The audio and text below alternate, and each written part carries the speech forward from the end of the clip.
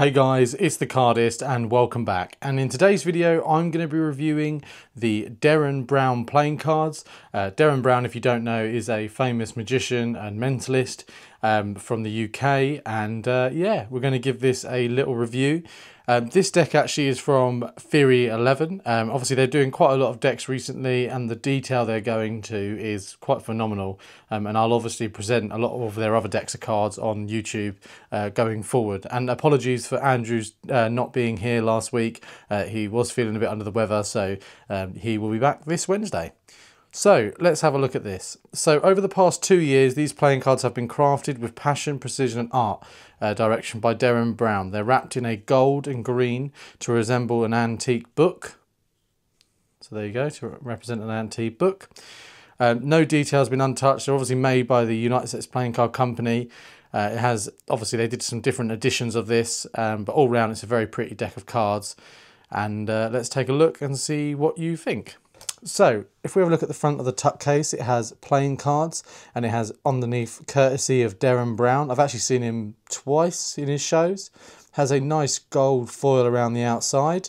There's lots of other details there and embossings, as you can see.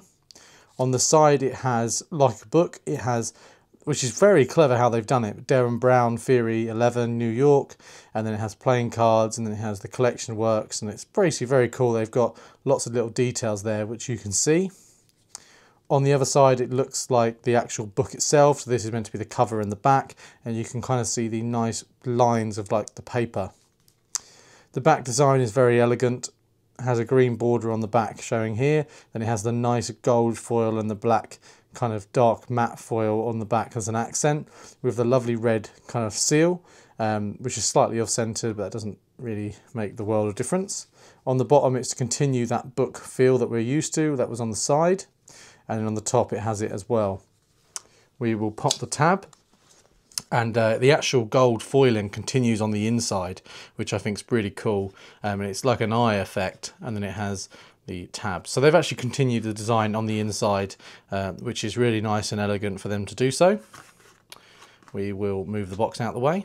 So let's have a look at the actual cards. So we have a double backer, and this is the design. The actual design itself is a white border with quite a nice thin white border with this really nice abstract design. There's a lot of detail, a lot of pattern work going on here. We're just going to check that it is a mirrored back, which it is, which is good to know. So it means that if that's any use, you can now use it for different things. It has a double backer. It then has a nice design card that has playing cards courtesy of Derren Brown, and then obviously Illusionist and from London Town, and then it goes published by Theory11. So it's a cool little kind of add-on card there, and it has the nice green border on the front.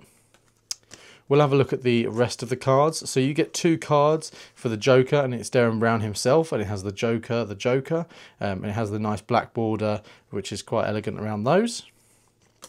We will then look at the Ace of Spades. The Ace of Spades actually has a reveal of the Ace of Spades on it, but it has the Ace of Spades, official playing cards, Derren Brown, and then Theory11 on top. So yeah, really nice card there.